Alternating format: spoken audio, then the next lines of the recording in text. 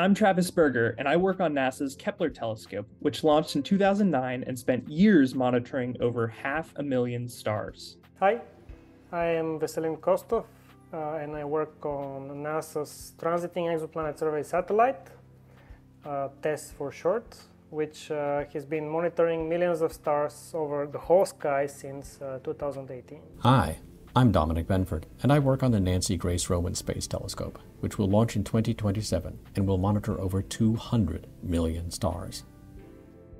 For thousands of years, humans have observed that the brightness of stars varies. For example, we can see stars twinkling from the ground. Stars appear to twinkle because turbulence in Earth's atmosphere interferes with the starlight as it travels to the planet's surface. But since the development of telescopes, astronomers, both amateur and professional, have been studying other subtler and slower ways the brightness of stars can vary.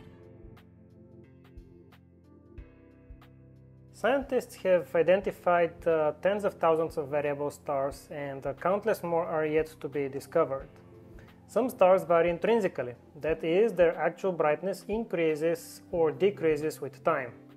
These variations can be regular. For example, our Sun varies by about 0.1% across its 11-year solar cycle, while some stars called Cepheid variables can double their brightness over the course of a single week. Intrinsic variations can also be irregular or semi-regular due to flares or, for example, explosive events. Some stars vary extrinsically, that is, something external causes their apparent brightness to change. Eclipsing binary stars provide one example of extrinsic variations when one star in a binary system passes in front of the other star and blocks some of its light.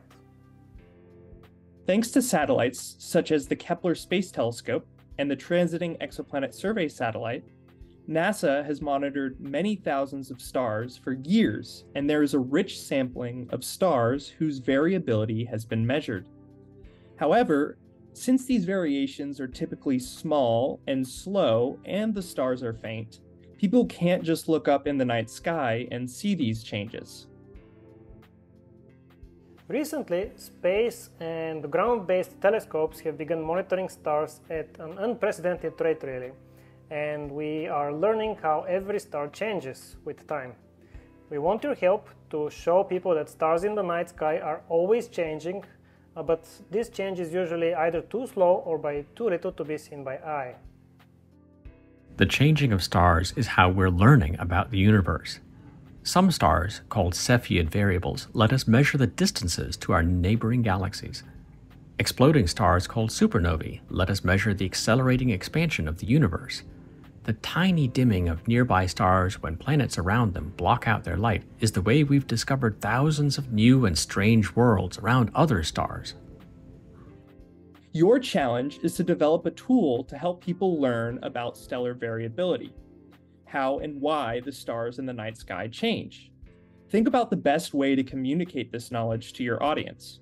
Perhaps you'll create a game or visualizer that allows people to see star variations using data from NASA missions, or a curriculum that uses existing data and educational resources to teach students about stellar variability.